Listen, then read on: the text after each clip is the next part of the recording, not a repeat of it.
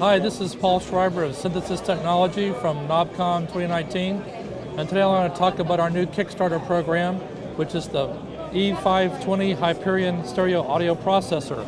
This is just a breadboard. Don't panic, it's not going to be this big.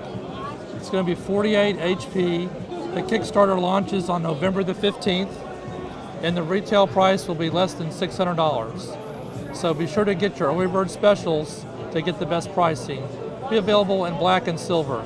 So what this is, it's a stereo version of our two existing processors, the E560 Deflector Shield and the E580 mini sampling delay, with added features. Just like we combined the generator and the Morphing Terrarium into the Cloud Terrarium, we're doing the same kind of combination and feature add.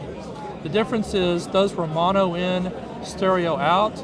This is mono or stereo in and stereo out with 4 voltage control parameters. We have tap tempo, and what's most important is we have a very powerful 480 megahertz DSP with 64 megs of SD RAM. So we run our codecs at 48 kilohertz, 24 bits, and we can do samples in stereo up to 22 minutes long.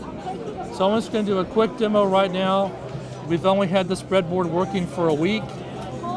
So what we have right now is the Deflector Shield algorithm. This is an exact code rendition of the existing, except it runs on our new processor.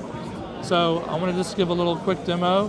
One thing that we've added is we have bypass on all of our effects, something that's kind of lacking in Eurorack. So this is the original signal. It's coming from an E520. It's just a little percussive plink. So what I'm going to do now is I'm going to engage the frequency shifter, and you'll be able to see the sidebands on the carrier. And so as you can hear right there, that's the classic frequency shifter effect. I'm going to adjust it higher, and the sidebands go wider and wider. And so this is shifting up and down. I can go back ways and shift down and up. The other thing, like in the E560, is we have a morphing carrier. And so what I can do, instead of just using a sine wave, which as you can see is going to shift up and down very gradually, is I'm going to change that carrier so it has some discontinuities in it. Like for example right here, you can see it's going to shift up and down and go drop down and go up and down again. It sounds something like this. So that's a very unique effect. Since these are all voltage controlled, I have some little LFOs set up externally here, and so I can sit there and modulate these with an external LFO, and you can get this kind of effect like this.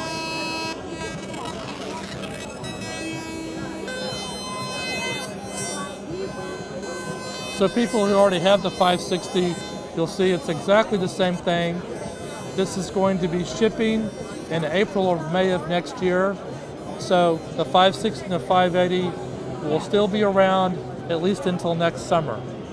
So right now we've got several different kinds of algorithms, delays, phasers, we have a pitch shifter, we have a shimmer reverb algorithm. And I'm going to talk about reverb for a second.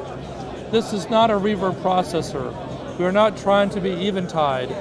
We're not trying to be Lexicon, or even a ZDSP and all the other spin-based things out there. This is our own unique thing with our own coding, and what we're going to show people is that you don't need reverb to have some good effects. So mark your calendars for November the 15th. We'll have lots more demos on our website and on my Facebook group. Until then, thank you very much.